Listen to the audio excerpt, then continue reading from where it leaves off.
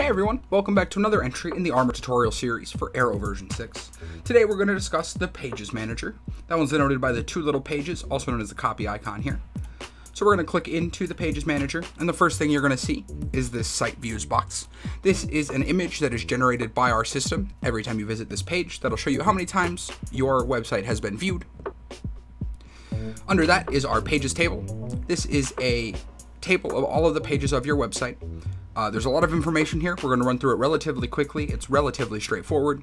So the order is a sort order of these pages. As you can see here, home is 0, company is 1. Therefore, the home page comes before the company page in any menus or anything else. Under the home page, we have a subpage, which is denoted with this minus of the 404 page.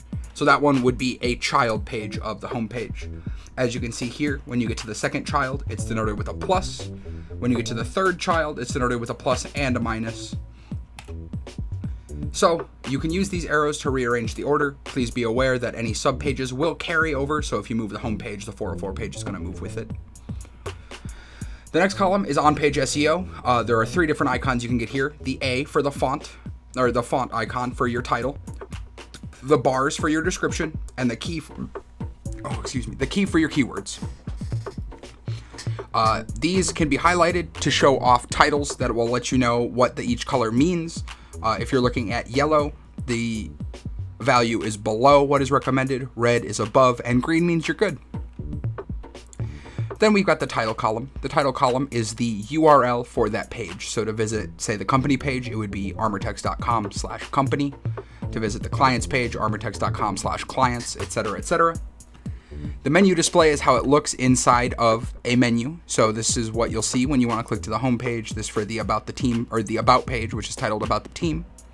Then we've got a couple actions here. The Enable simply allows people to visit that page. So you can see this Motorola page is toggled off, while the Apple page is toggled on. The Header will put it inside of your header menu, which is this menu here. Footer, which is the next column, we'll put it inside of your footer menu, which on Armor is this menu here.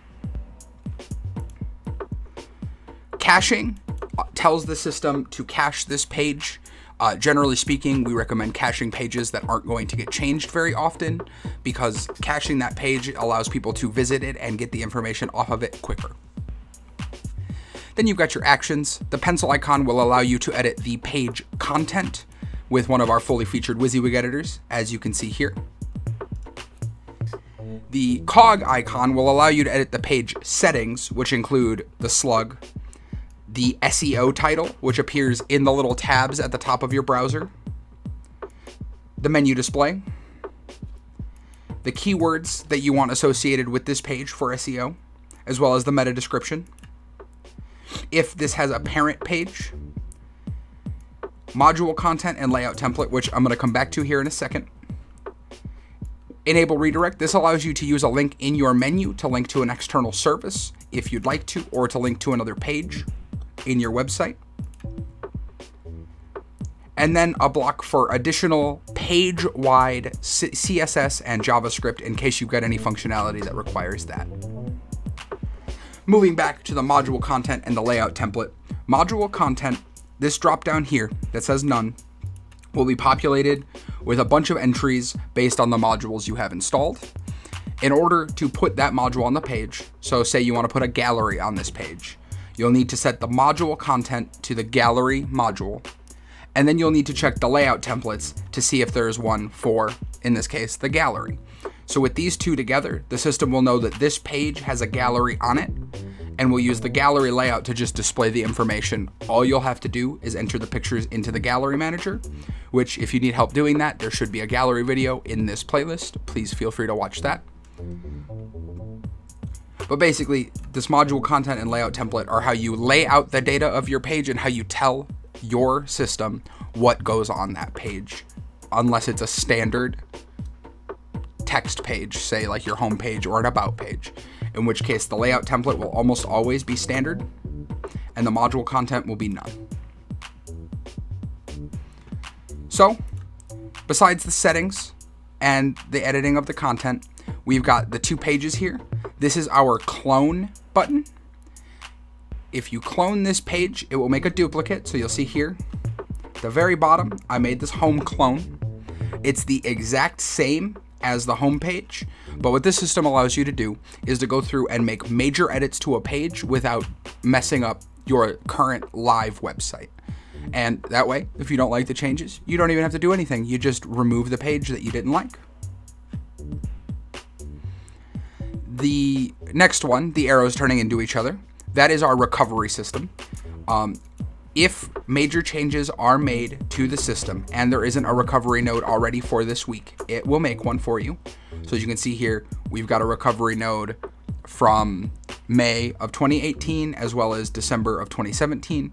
And you can preview those nodes right in the page.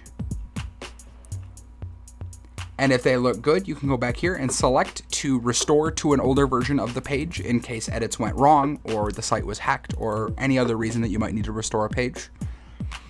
This eyeball will allow you to preview the page without visiting it. It'll preview it, if you see up here, from actually inside of your Arrow CMS rather than looking at the home page. And finally, using the X, you can delete pages. So we understand how the dashboard works now. We're going to look at making a new page. This one is very similar to both the editing of the settings and the page content. It's actually both forms put together. So you can see here, you got your page name, which ends up being the URL, the SEO title, your menu display, keywords, description, just like before, parent, module content, layout content, and redirect, just like before, as well as the additional CSS and JavaScript block, and our content block. So we talked about these layout templates earlier, and those are actually accessible from within your system as well. So we can click over to View Templates, and this is a list of the templates that you have available. Our framework ships these exact ones by default, and these just lay out information certain ways. If you look over here at Armor's website and we go to our blog, this is the blog layout. So it's got this wider column on the left side for the posts, and it iterates through the recent posts based on the options set in the blog module. Well, it's got this smaller column with a search bar and the categories and the featured posts, recent posts, and our mailing list. We can look at a couple other pages too. For example, this About the Team page has Armor's standard layout, which is the hexagon background with the white box on top of it and the text content in between. And even further, this is the home template, and the difference with this one is that the home template implements your banner slider, which is this piece of moving content here at the top. So, as you can see, these layouts are super powerful and they allow you to fundamentally change the way data is laid out on your page. The downside to these is that they do require HTML, CSS, PHP knowledge in order to work with them well. But that's why we ship some by default, and usually you're having us develop your website, so we've laid it out in such a way that you probably shouldn't have to edit the templates, but making a new template is not a bad idea, especially if you want to add a page that maybe lays out a little bit differently. And that's the same interface. You'll use this code editor here to create the template. And that brings us to the final tool within the Pages Manager, and that's our SEO audit tool. This tool is relatively new to the framework, and it allows you to look at all of your active pages that have content at the same time to monitor their SEO. You can check if the title has enough characters here. You can check to see if there are enough keywords, if your description is long enough, and these little icons here on the side do the same thing as they do in the dashboard. If you hover over them, they'll show you a little blurb about what you did, but they also change colors depending on how well your title goes. So if we're looking at deals here, you can see the green A, but as I add text to this, it turns red because my title is too long, and instead of saying characters remaining until maximum, this changes to characters over the limit because we are now 6 characters over the limit. If we go back, everything changes. Basically, it allows you to do a quick audit of the basic SEO on each of your pages. On top of that, if we click on the page data button, it will show you the URL to that page, a quick note about how we do this, but otherwise it shows you keyword clusters. So for example, this is Armor's homepage. In our H1s on our homepage, these are the different keywords we have in our heading level 2s. This is the keywords we have, etc., etc. And then at the bottom, we've got page totals. This also comes through the content. And so you can see a quick density of what keywords are already on your page to adjust your SEO as you see fit. I believe that's it for the Pages Manager. If you're still confused, have any questions, or think I left something out, please feel free to email us at support@armortext.com, and we'll get back to you as soon as possible with the information you need. We really appreciate you guys consuming our content. You guys are the reason that we get to do what we love every day. You're the reason that we're still here doing it, so thank you again. And as always, stay awesome.